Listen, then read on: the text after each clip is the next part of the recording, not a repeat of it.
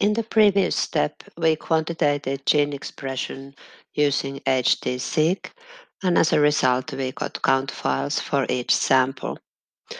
Now, in the next step, we need to combine those count files to a count table and describe our experiment using the phenodata file in Chipster.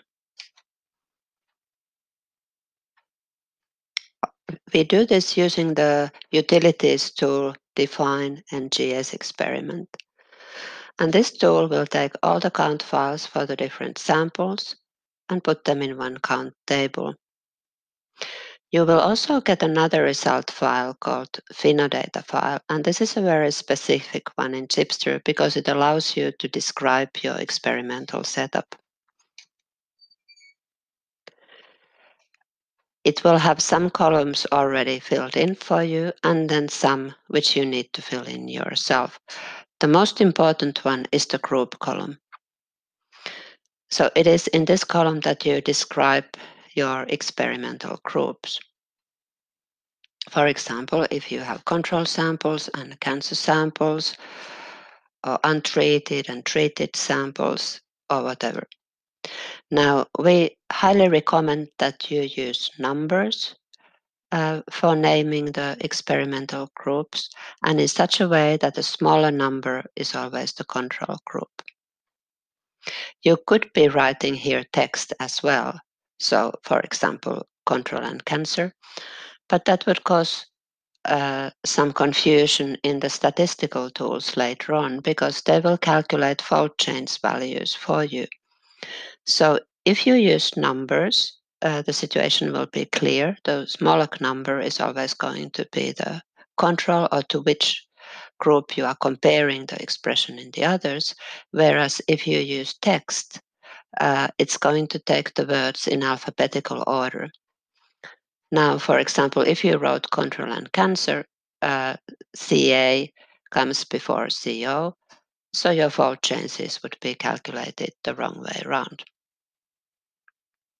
However, nothing prevents you from creating extra columns where you are most welcome to use text to remind you what the different numbers meant.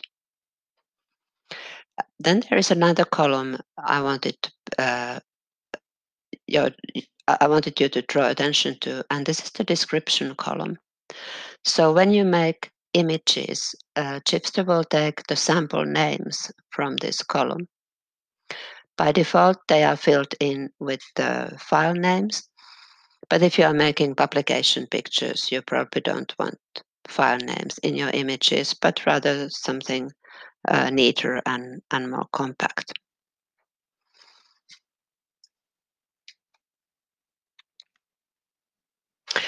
Then what if somebody actually gives you a count table and you want to bring the count table in Chipster? So somebody has been super nice and done the alignment and quantitation for you. So that's perfectly fine. You can bring that count table to Chipster. So what you need to do, first of all, is to make sure that the file name ending is TSV, which stands for tab delimited text. And so when you bring it in, Chipster will ask you, you will get this kind of window and it will ask you, well, what do you want to happen to this file? So you need to select Use Import Tool, which will take you a separate window where you can mark the title row of your table.